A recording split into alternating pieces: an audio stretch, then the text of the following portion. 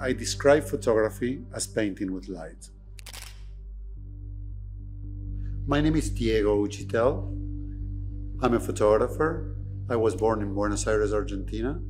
I lived in New York City for most of my life and now recently moved to Los Angeles, California. I find my photography to be very timeless and painterly. I usually think about what I wanted to do before I start photographing, and then things just come into place.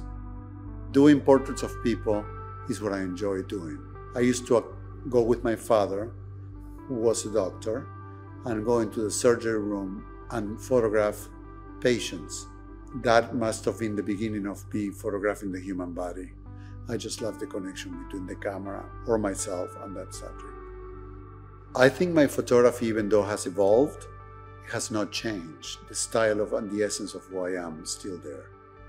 After meeting with Ralph, we decided to do new pieces for the new show called Luz y Sombra. They're abstracts on nudes and deals with light and shadows. The human body would be the particular inspiration, in particular the black skin, how it reflects and how it absorbs light. The Blue series was inspired after a series of photographs that I've seen done with veils. The use of a veil makes the photograph a little bit more abstract. The connection of the two bodies of work is the same model, shot at different times, one with a minimal amount of color and the other one having no color whatsoever.